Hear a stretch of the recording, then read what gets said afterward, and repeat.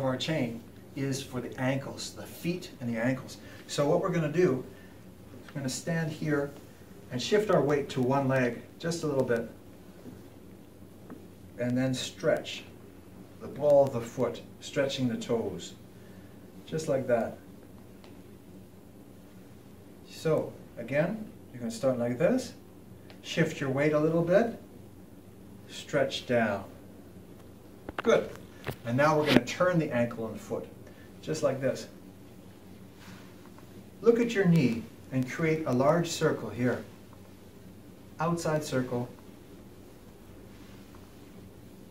then inside circles.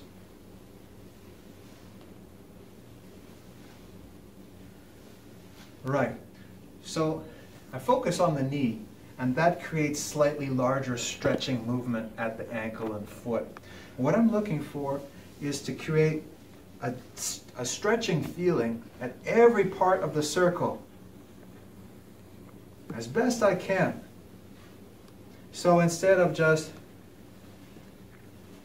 small movement where my ankle is just kind of flopping back and forth a little bit, I really want to stretch at all parts of that circle if I'm able. And then same thing in both directions. Okay, so normally about 10 reps each direction, outside circles, then inside circles.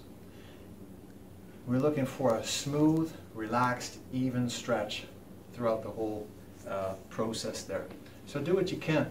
And if you need to stop the video and just focus on those ankle circles a little bit longer, you want to do a couple of sets, that's great.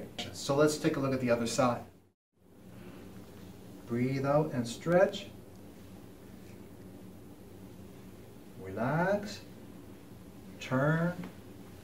2, 3, 4, 5, and so on. Other way. 1, 2, 3, 4, 5, and so on.